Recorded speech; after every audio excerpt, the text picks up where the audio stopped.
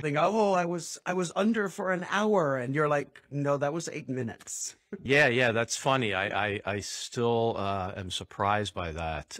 It's very neat. So I had a client back when I first started 10 or 11 years ago, and this woman comes in for smoking cessation, and we do the session. And back then I would actually use a stopwatch on the iPhone to show them that time distortion afterwards. Hey, how long do you think you were under? Oh, and like you said, it'd be like 5, 10 minutes. It's like, no, 34 minutes, you know? But this woman, I finished her session for smoking cessation, 5, eyes open, wide awake. She comes out of it, and I said, how do you feel?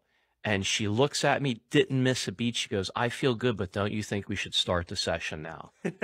And I'm like, oh boy. I'm like, yeah, okay, you know, we can start in a minute or two, but how do you feel? She goes, I feel good.